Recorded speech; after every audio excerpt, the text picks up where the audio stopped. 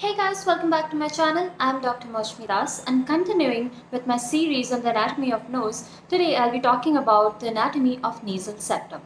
Let's start our class now.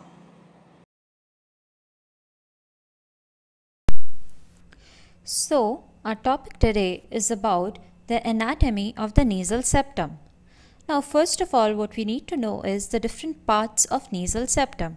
It has three parts: the columellar septum, the membranous septum, and the septum proper. So, first let's start with the columellar septum.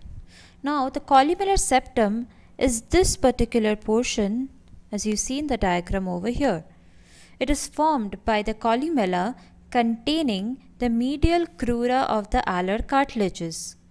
I have explained to you earlier in the video that the alar cartilage has a medial crus and a lateral crus.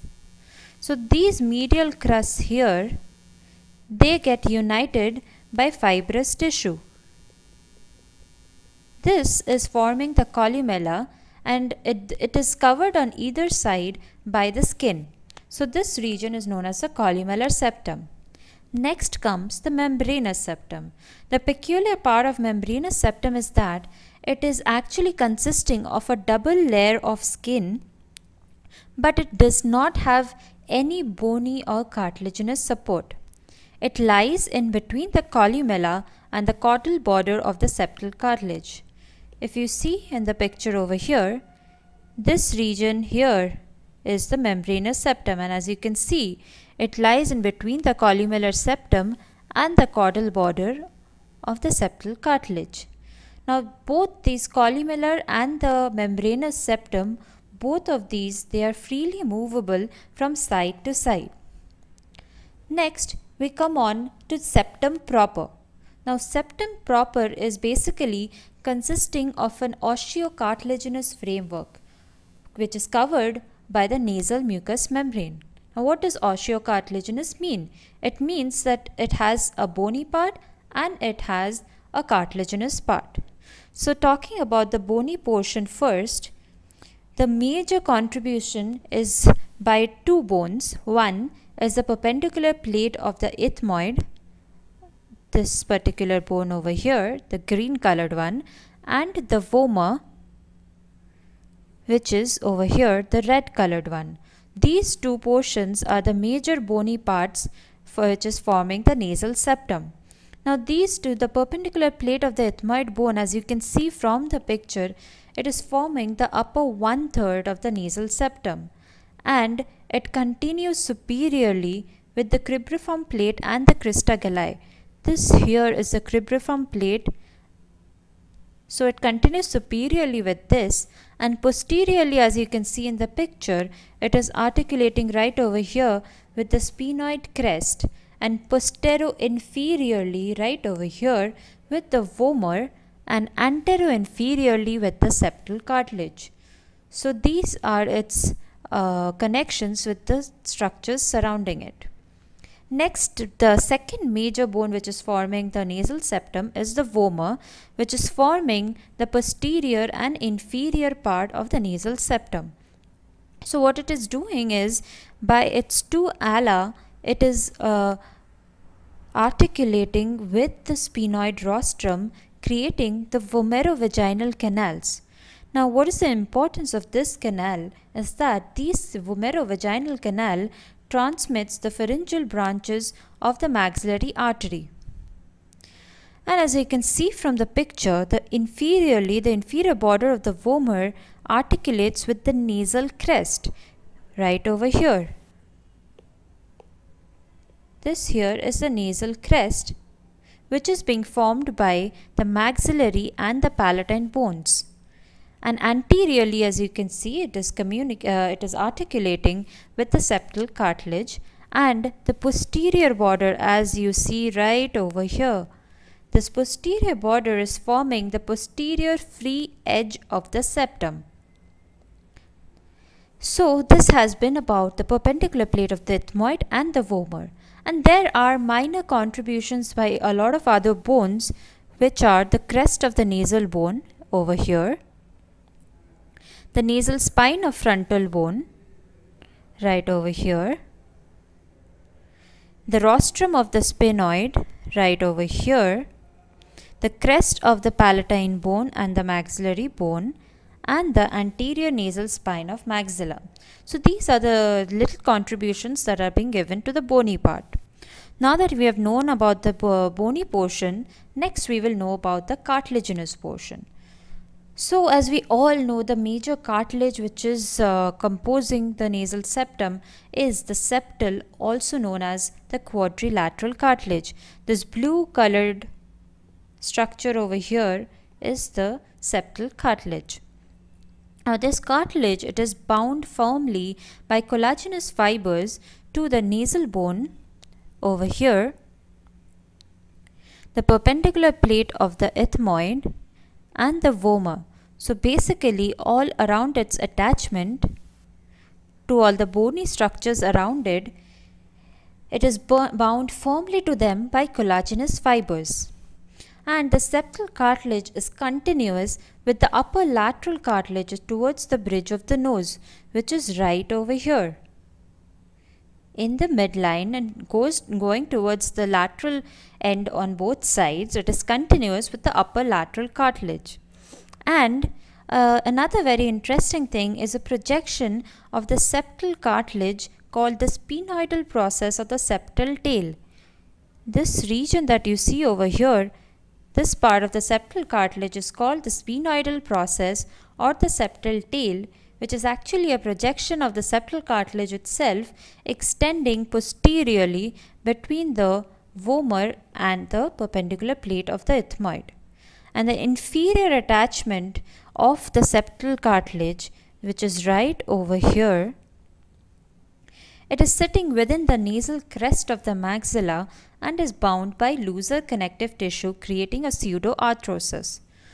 So we have found out what are the different parts of the nasal septum, which is the columellar septum, the membranous septum, and the septum proper. And the septum proper itself consists of two parts, the bony part and the cartilaginous part. So the structure that I told you about, the septal tail, why is it important? It is important in the sense that it can sometimes serve as an additional source of a cartilage to harvest, especially during surgeries like revision rhinoplasty. Now, since we have been studying about the septal cartilage, we should also know what is the clinical importance, what is the surgical importance of this cartilage.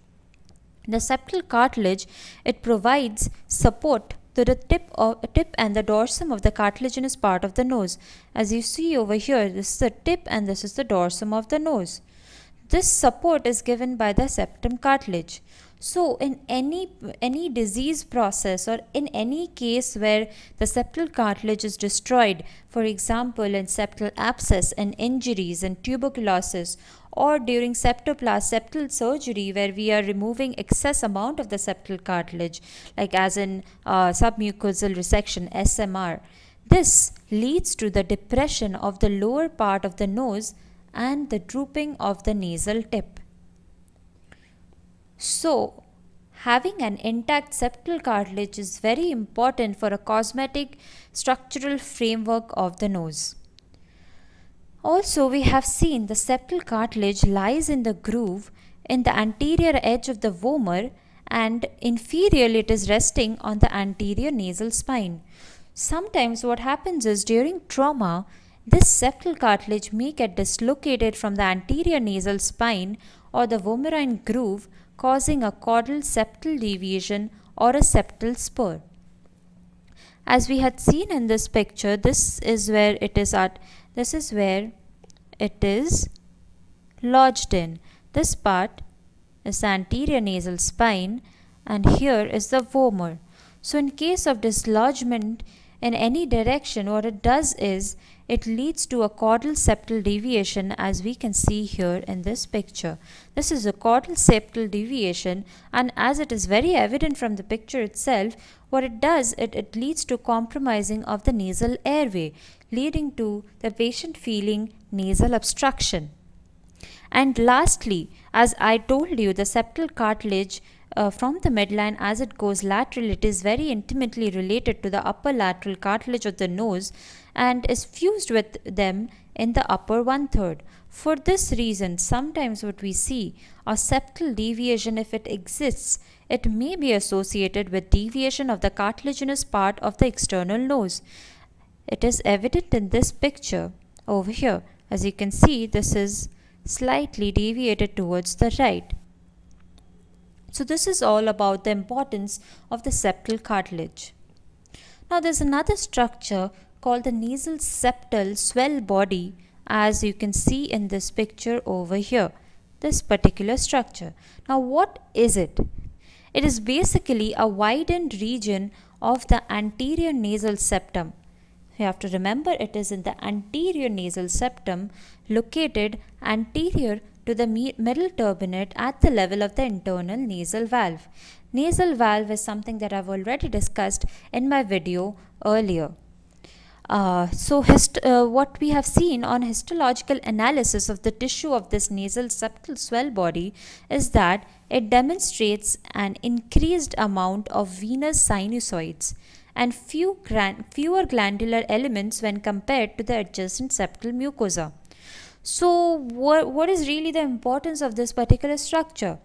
So basically, the high proportion of the venous sinusoids we are finding over here, it suggests their capacity to alter the nasal flow in a very similar manner to the inferior turbinates. This is why the structure is important. Next, we move on to the blood supply of the nasal septum. It gets its blood supply from both the internal carotid and the external carotid artery. So the branches of the internal carotid artery here are the anterior ethmoidal artery, which is right over here. It supplies the anterosuperior part of the nasal septum, and the posterior ethmoidal artery, which supplies the posterior superior part of the nasal septum. So these two arteries are taking care of the superior part of the nasal septum. And the branches which are coming from the external carotid system are three branches. The first of all is the sphenopalatine artery, which is right here. It is a branch of the maxillary artery, which is supplying, as you can see from the picture here, the posterior-inferior part of the septum by a branch called the posterior septal artery. Secondly is the greater palatine artery, which is also again a branch of the maxillary artery, and it's supplying a septal branch right here, which enters the nasal cavity through the incisive canal to supply the antero-inferior portion of the septum. So the sphenopalatine is supplying the posterior-inferior part and the greater palatine is supplying the antero-inferior part. And thirdly, the septal branch of superior labial artery, which in turn is a branch of the facial artery, it supplies the caudal septum and the columellar region. This right over here. So these are the 5 arteries which coming from the internal and the external carotid system, forming the blood supply of the nasal septum. And one little point over here, the posterior septal artery, the branch which is coming from the sphenopalatine artery, it is the basis of the nasoseptal mucosal flap, which is the workhorse for endoscopic skull base reconstruction. Next, we come to a very important question which we often have to answer in our theory papers, is what is the Little's area, or also known as the Kiesselbach's plexus. So this is basically a very vascular area in the antero-inferior part of the nasal septum, just above the vestibule, as you can see right over here. So what is really happening here? What is happening here is a lot of the arteries which is supplying the nasal septum, they come and they anastomose with each other in this particular antero-inferior part of the nasal septum, which is why this is a very vascular area. Now the anastomosis is formed by the anterior ethmoidal artery, the posterior septal artery, which is a branch of the sphenopalatine artery, as I already told you just in my last slide, and the septal branch of the superior labial artery. So these arteries are forming the Kiesselbach's plexus over here. And why do we really need to know about this? It is because this Kiesselbach's plexus is the commonest site for epistaxis because of its very rich vascular supply, and hence this also makes it more susceptible to injury from factors such as turbulent airflow or digital trauma. So you'll see when a patient comes to you with epistaxis, one of the commonest causes is usually fingernail trauma. And you'll be seeing that they will just be doing this digital trauma right in this anteroinferior part just above the vestibule, and you'll be seeing crusts all over it. This is one of the commonest cause of epistaxis. And secondly, this region is also the site of origin for the bleeding polypus or hemangioma of the nasal septum. So this is why you need to know what are the arteries which is forming this anastomosis and why this region is so important to know about. Next we come to the venous drainage of the nasal septum. The venous system is draining via spinopalatine vessels into the pterygoid venous plexus posteriorly and into the facial veins anteriorly. This was posterior and anterior, and superiorly the ethmoidal veins communicate with the superior ophthalmic system, and there may be some direct intracranial connections through the foramen caecum into the superior sagittal sinus. Now amongst this vein, the vein that you particularly need to know about is the retrocolumellar vein. Now this is a vein which runs vertically downwards just behind the columella. So this is the columellar region. Just behind the columella, this vein runs vertically downwards. It crosses the floor of the nose to join the venous plexus on the lateral nasal wall. This vein is important because this is a very common site of venous bleeding in young people. So this is all about the venous drainage and the retrocolumellar vein. So there you go. We have finished our class on the nasal septum. What I have taught you is the different parts of the nasal septum, the different bones and cartilage which is forming the nasal septum, the arterial supply, the two particular regions that you need to know, the Little's area or Kiesselbach's plexus, and the retrocolumellar vein. So thank you for watching guys. I'll see you in my next video.